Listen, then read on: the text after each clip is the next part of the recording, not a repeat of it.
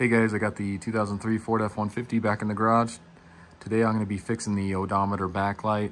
Been having issues with that for the past few years now, and it seems like it's getting worse, so figured it's time to go ahead and fix it. So really quick here, I'll show you what's going on. This is a common issue on these and also the Expeditions and F-250s. Turn the key here, you can see down there, I got nothing popping up, the odometer, you know, I hit the button, all that, and it's just not lighting up. Sometimes it'll come on, sometimes it won't, so I'm gonna go ahead and fix that.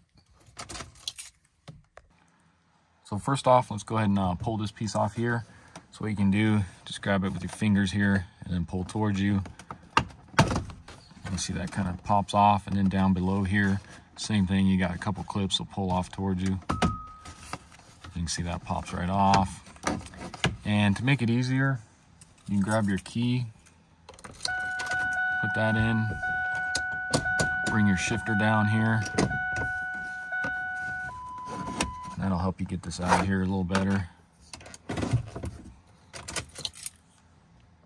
Next, we need to remove the headlight switch here. So get you a little pry tool or a flathead. You got that little opening right there. So go ahead and stick that up in there, and then just kind of pry out with it, just like that. And you can see you got a clip right here, so it just pops out of there. And then you go ahead and unplug both of these. So just push down with your thumb. Same thing on this one right here. Push in and unplug it. So now with that headlight switch out of there, it gives us access to that bolt. So go ahead and remove that. That's going to be a 7mm or a 9/32.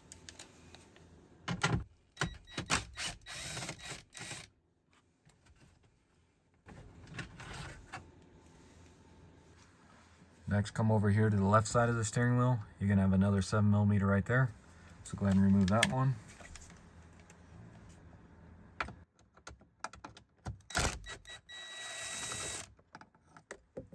And then if you guys got a magnet, also helps out as well, getting into some of these tight areas. And then just opposite of that one on the right hand side, you'll have a 7mm there. Go ahead and remove that.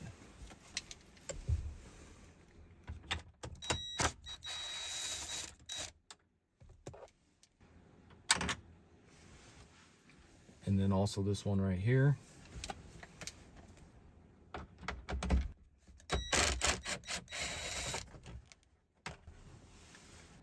Next, we're going to remove 3 7mm up here. So go ahead and do that.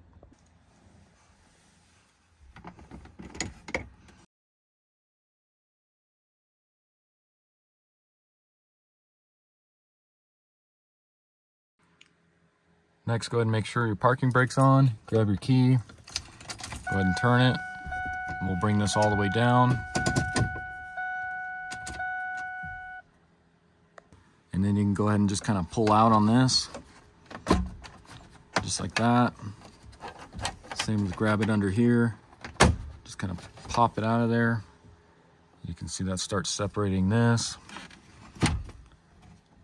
And then it kind of gets stuck right back in here. So kind of just undo it like that. And then you should be able to pull this whole thing out of here.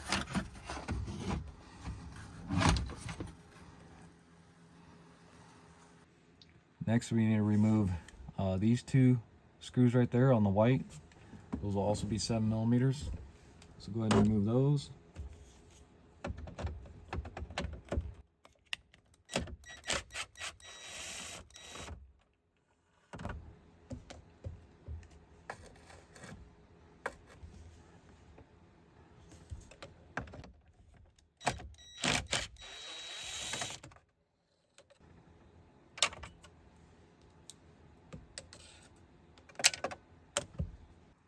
And then you got the same thing on the right hand side here.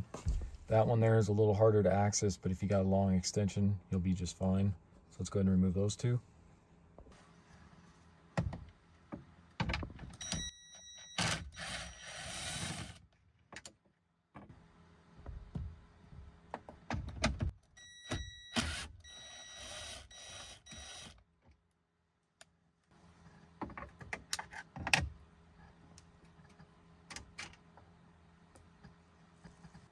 Next, go ahead and pull out on this, your instrument panel here.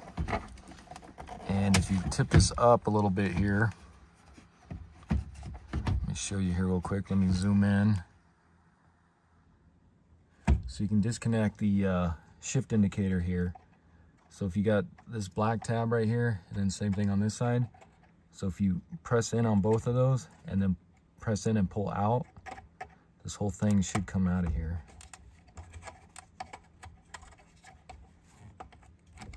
So just lift that out of there like that. And kind of just tuck that down there. And then just kind of tip this outward here. Let's see if we can get our electrical connectors out of here. So next, come over here to the left side. And if you tilt this up, you can see we got electrical connector right there, that black one. So what you can do is take your finger here. You'll feel a little tab right on top. So just press down on that and then see if you can pull out on this.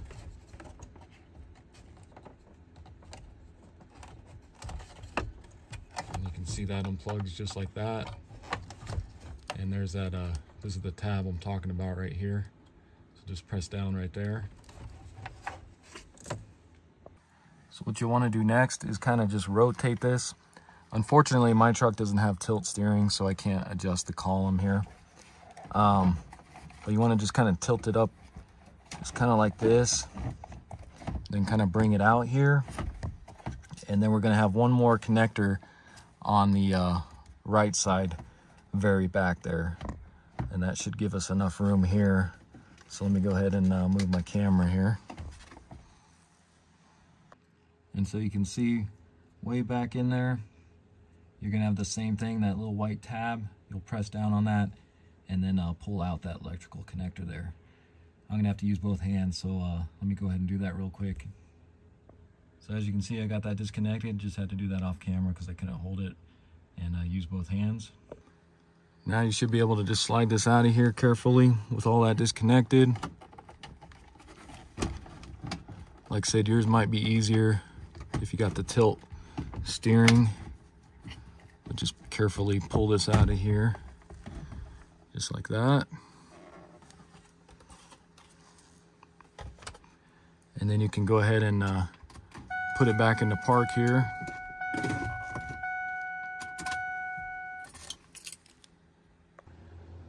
So now with that out, what we'll need to do is take off this white cover here, and you're gonna have, looks like 4 on top here, these gold screws, and then 3 on the bottom.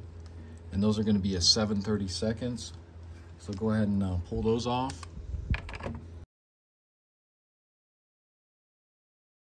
And then you should be able to just pull this off of here.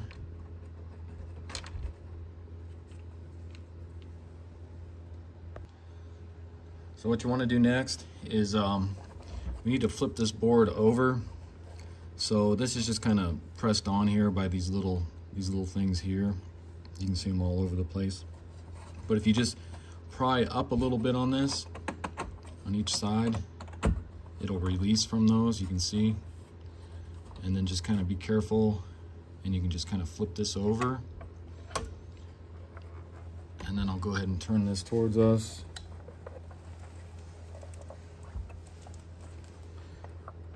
So kind of like that. And then I'll show you here, let me zoom in. So the area we need to focus on is going to be right here where that ribbon connects. And let me get my camera closer here. So if I zoom in, you can kind of see right there. So if you look at this end one here, you can see that solder joint is just totally cracked. Same with this end one as well. And it's kind of hard to tell, but maybe looks like a couple there on this end as well. So what I'm going to do is I'm going to go ahead and refresh. I'm going to heat those up and then maybe place a little more new solder on there, and we'll see if that fixes the problem. Okay, so I for some reason misplaced my nice soldering iron. Not sure what I did with it. So I actually had to run to Walmart real quick, and I picked up this EverStart soldering iron in the automotive department. It was only like $6.07, so I'll put a link in the description. But But I do have some solder, and then also found my solder sucker. So what you do with this is you'll get the joint all nice and hot, and then you hit this button here, and you'll suck up the old solder just like that. That way you can go ahead and place down some new solder. So let me go ahead and open this up, and we'll get it plugged in and start to heat up. All right, guys, so hopefully you can see what I'm doing here. But so I'm gonna go ahead and just heat up that first joint there. And there's not much solder on there, so I'm not sure how well the solder sucker is gonna work on this. But you can see I'm just kind of get that kind of heated up really good here. And then I'll go ahead and place this on top. Suck some of that off of there. Let me just try again here.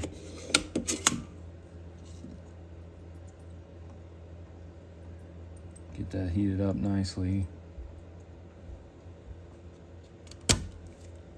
So kind of like that. And then go ahead and take your solder here. And I'm going to go ahead and heat that up really good right around that. And then go ahead and just feed some solder on that.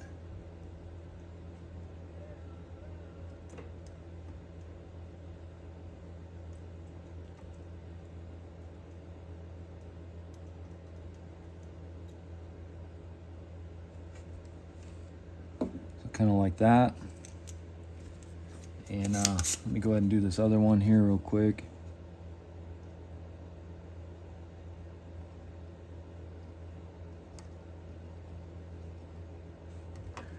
You can see there's just not really much solder that's even holding that on from the factory. So really, I think I'm wasting my time with the solder sucker. So let me go ahead and just heat this up. Let's put some fresh on that.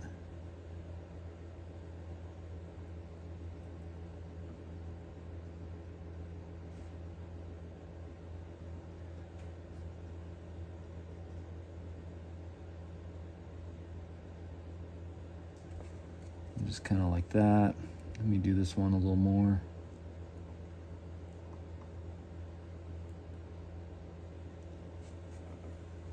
So just kind of like that. And then I'm not going to bore you guys with it, but I'm going to go ahead and just kind of heat up the rest of these really quick here. And if they need any more solder, I'll go ahead and do that. But I think these end ones here, I think will be okay just like how they are.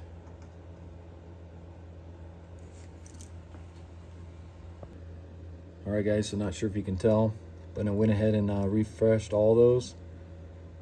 So I'm thinking that's gonna work.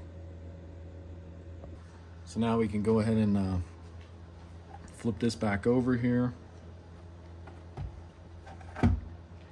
And then go ahead and feed this circuit board through them little pins everywhere here. Get those lined up.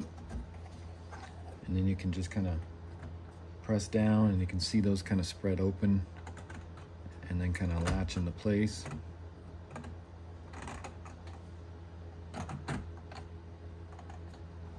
Just make sure that's all the way down.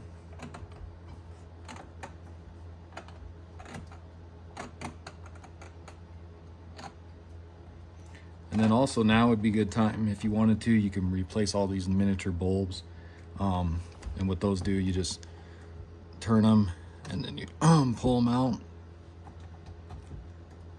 and then you just twist them back in there. But I don't have any replacements right now, so I'm just going to leave those ones. So I think what I'm going to do next is go ahead and clean up this plastic lens here. You can see there's this stuff splattering on here. I'm not really sure what got on this, but I've tried to remove this before and I just can't get it off. But I'm going to go ahead and clean up the rest of this. If I had a replacement lens, I'd go ahead and replace it, because you just got some screws here, but I don't have a replacement one. So, and then what else I'm going to do is, you can see there's kind of dust in there, so I'm going to see if I can get up under here and where the dial indicator goes, and just spray some compressed air there lightly, just to see if I can get some of this dust out of here as well. Once you get all that cleaned up, we can go ahead and get this cover back on here. And then you can grab your screws. Let's go ahead and tighten those up.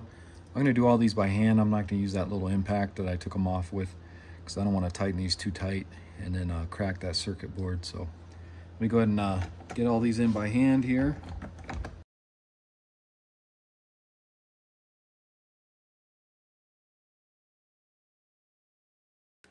Okay, so now let's go ahead and install it back in the truck here. So I'm just gonna go ahead and bring this all the way back down again. And let's go ahead and get our instrument panel back in here. And as you can see, I didn't really get that the screen cleaned up too well here, but that's all right. Let's go ahead and stuff this back down in here.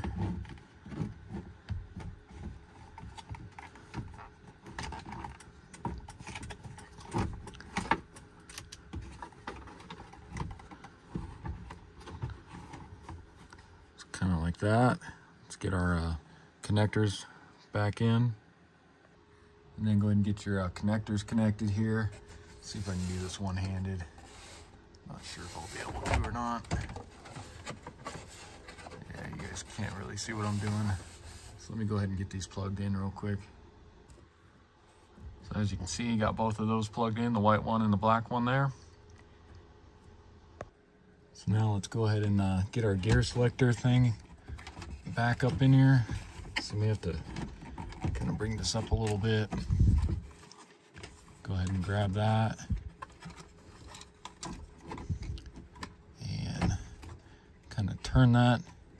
Let's get it slid up to where it needs to be. Tilt this back a little more here.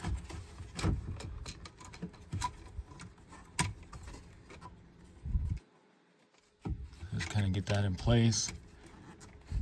And then what you can do is just push up and it should click into place. Just like that. Bring this back here. Kind of get that situated to where it needs to be. And let's go ahead and bring that back up in the park. Turn our key off and then back in on. And then just check your odometer. See right there, it's got our trip, and there's our odometer. So it's working like a champ now. So now let's go ahead and get all of our screws in here that hold our instrument panel in. So take your 7mm and just go ahead and try to get them kind of started here.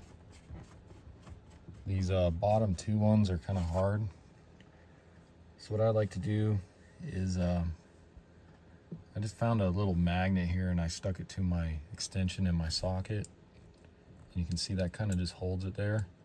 So if your magnet's strong enough, and then you can go ahead and get this up under here. And then make sure that's in there all the way. On the left side here, you got that little dowel it sits into, and then your screw right next to it. Just kind of go ahead and get that started in there.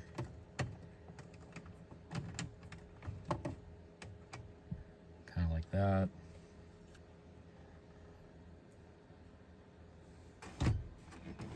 Same thing over here, just make sure that's in there all the way. This one's kind of really hard to get down into. Let's see if you can get that stuck in there somewhat. You can move your magnet up a little bit if you need to, or just remove it all together once you get it kind of in there, and then just get that started. Just kind of like that. And this top one here, just easier I think if you use your hand. Get it up in there.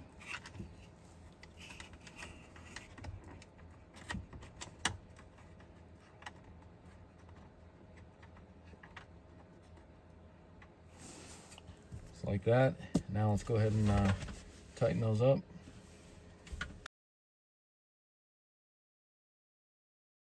Next we'll go ahead and get our gear shifter down here again.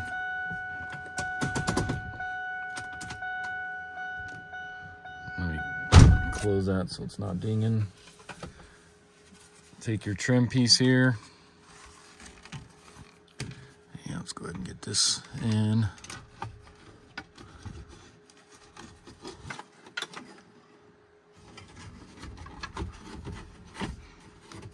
And then just watch this little piece right here. You want to get that up under there. And then same with over here. So you want to get this back behind that. So kind of like that.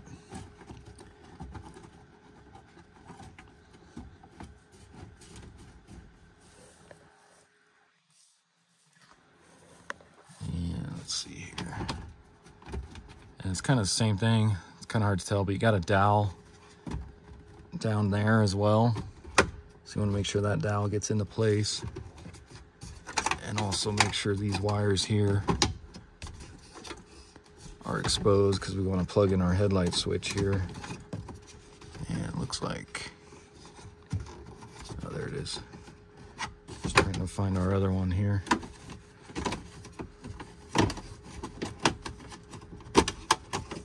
So you want to make sure those are exposed.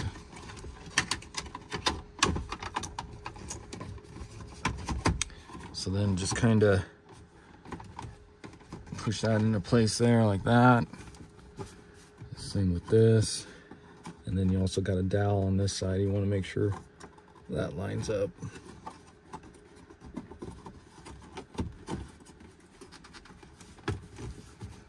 So kind of like that. Let's go ahead and get our screws in. So I'm going to start out with the 3 top ones there first. Go ahead and get those up in there.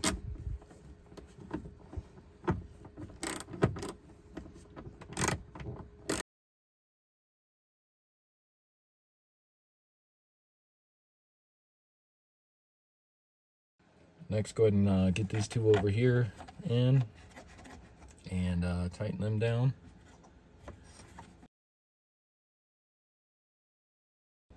And then same with this one back down in here. That one's kind of hard to get to as well. And then go ahead and get that last one there that goes behind the headlight switch in. Grab your headlight switch. And go ahead and get these plugged in.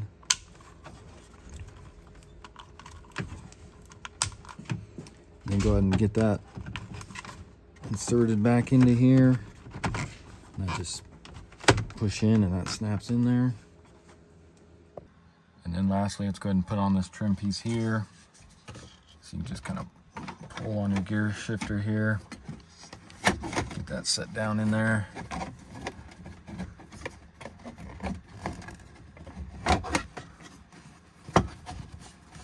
And then just get that in place, and then just press, and that pops right into place like that. So now let's just double check that one more time here. Make sure our odometer's working. And right there, that looks good. All right, so that's gonna do it for the video. Again, this was a 2003 Ford F-150. Went ahead and repaired the odometer and tripometer on the instrument panel there. Like I said, I've been dealing with this for the last few years now, and it seems like it's gotten really worse within the last month here. So I went ahead and repaired it because I rely on that for when I change the oil and everything on this. So hopefully this video helps you out. Really simple job to do, especially if you got a soldering gun and solder. You don't really need to spend any money. You just got to take apart a few things there. So, and as always, if you like the video, why don't you subscribe to the channel, check out my other videos, and I'll see you in the next one. Thanks for watching.